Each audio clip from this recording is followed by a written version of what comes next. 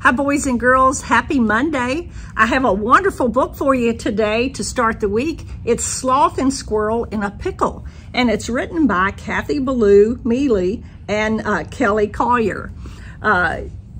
It's a real funny book. They find that one of their friends has a bike, but they don't have any money to buy a bike. So the sloth and the squirrel decide that they're going to work in a pickle company, and they're gonna put pickles in jars, and then they're gonna label it, but they get in all kinds of mischief and they lose their jobs. But they do end up with a little bit of money at the end and a whole lot of pickles to eat. So they have a good time eating pickles.